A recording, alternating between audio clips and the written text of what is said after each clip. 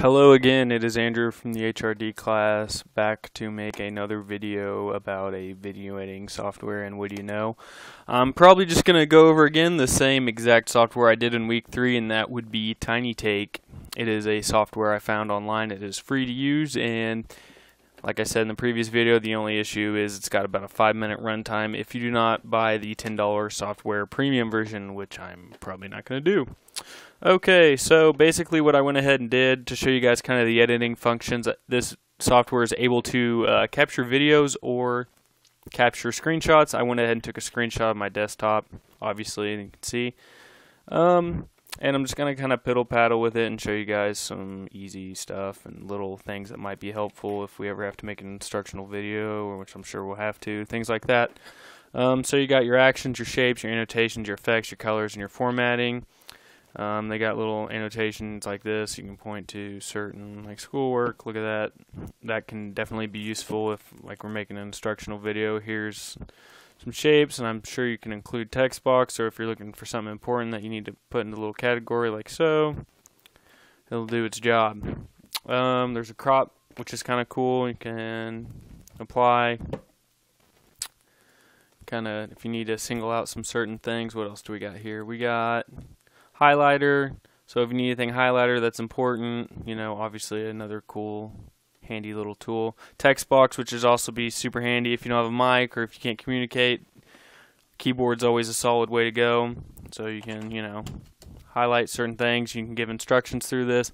This program's pretty simple to use. To me, it kind of seems like a simplified Microsoft Word editing programmer. To me, that's the best way I can put it. You can save, you can share, you can do all that cool stuff. Like I said, the software is super easy. It's not too hard to use. Anyone that has the slightest computer knowledge can figure it out. They keep it simple. You know, I like to say keep it simple, stupid. So that's cool. There's some font details that you might be able to use. There's the sizing. I don't really know what the thickness is. What is this for? Oh, okay, cool. So it's for your text boxes. So I guess if you really want to make it stick out or seem important, you can up the thickness quite a bit. So yeah, I mean, this program isn't, like I said in the previous video, and I've said already probably a million times in this video, it is not hard to use. So I feel, honestly, I'll feel pretty confident about using this software, because this is also the second time I've used it. I haven't used it since the week 3 video.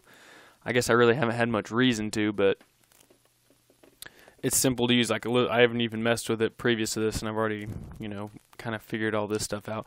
I wish there was, I mean, the only downside is, aside from it being so simple, I guess that's not really a downside, but I just wish there was maybe a little bit more options, and maybe there is in the premium version. I'm not entirely sure, but I'm sure they give you a little bit more of an editing curve if you have, you know, the $10 version.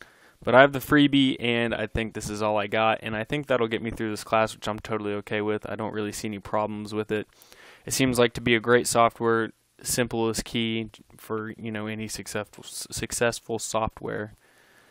So yeah, I plan on using this in week 8 as well. It's been good to me, like I've said before, and I have had no problems with it. So that's all I got. Thanks for watching, guys.